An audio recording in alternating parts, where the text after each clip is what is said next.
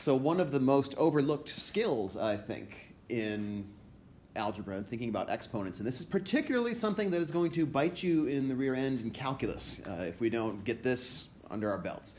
And that is that a radical is not just a radical, right? A cube root is not just a cube root. A seventh root is not just a seventh root. It's easy to understand sort of in our brains what a seventh root is, but it's hard to do something with a seventh root the way that it's written as it is here, using a radical sign.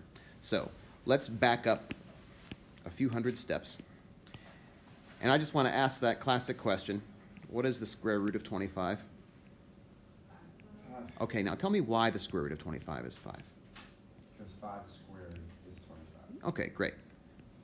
Because 5 squared is 25. So if I were to take the expression here on the left side and multiply it by itself, basically multiply both sides of this equation by themselves, right? Mm-hmm. And since they were equal, that's fine to do, right? And the thing over here on the right, 5 times 5 is 25, mm-hmm. right? Square root of 25 times square root of 25 is 25, right? Can we all agree on that much? Okay, so there's a little number called the index of the root that's kind of in the crook of the radical right here. What index belongs right here? What's the secret index in a square root? 2. So I'll put the little 2 inside of the crook of that radical, just to kind of remind myself. Okay? And so now the question that I have is, how can I understand what's going on the left side of this equation? On the left side of this equation, I'm squaring something, right? And when I'm squaring something, what power am I raising it to? What does squaring mean? To square something is to raise it to the power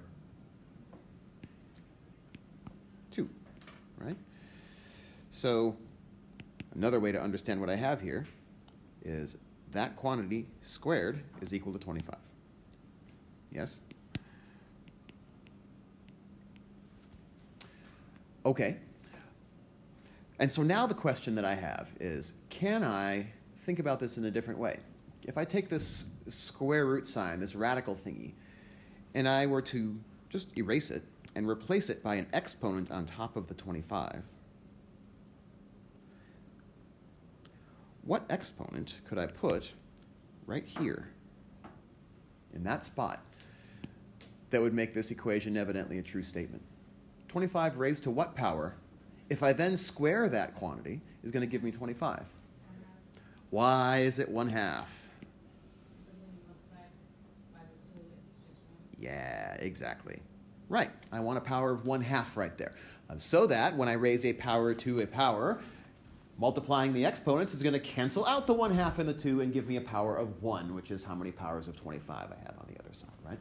So if I follow this rabbit trail all the way back, what does that tell me about the square root of 25?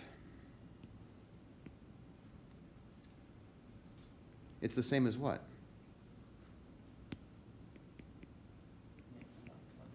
It's the same as 25 to the power 1/2. Yeah. Yep. So just following this all the way back.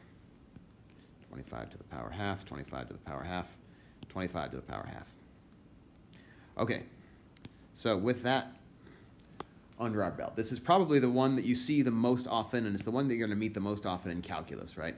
That the square root of something, anything, can be rewritten as that thing to the power 1/2. Right? What would that tell me about the cube root of something? What would I have to have done differently here? Makes it 1/3. Make it a power of 1/3, because I would have had to multiply this thing by itself 3 times before I canceled it out, right? So the cube root of something is the same as that something to the power 1/3. So the cube root of z squared is otherwise known as z squared to what power? Power 1/3. Exactly. Right. What about the 7th root of z squared? Would be z squared to what power? 1/7. 1/7.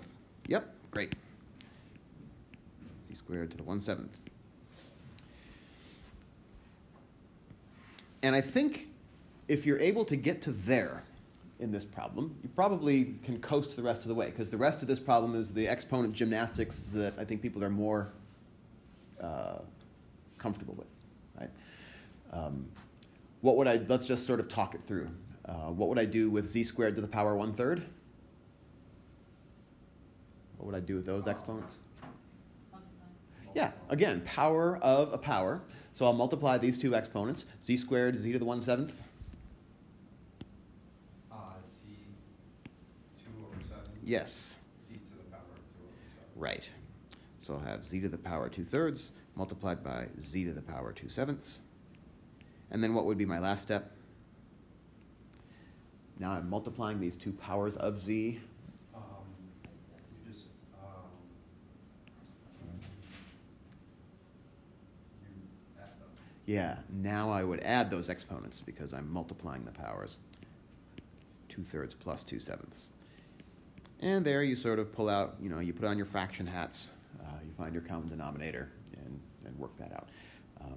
So I'm going to take the lazy way out of that and just not. I'm going to claim that it's because I don't want to spoil the answer to this problem, but it's really that I'm just going to take the lazy way out and not do that addition right now, because that wasn't the point of this. The point was that first step, right? Getting from the radical form into an exponential form for these expressions, because once it's an exponential form, then we know what to do with them. And that's why questions about radicals belong in the exponent gymnastics section, because radicals are exponents. The shortcut. What's the shortcut? Do you see a way that we could have gone directly from here to there? Yeah. 2/3, 2/7? Wait, what do you call it? The index? The index of the radical. Mm-hmm. You take the index and just drop it under the power of the, Yep. variable c. The index becomes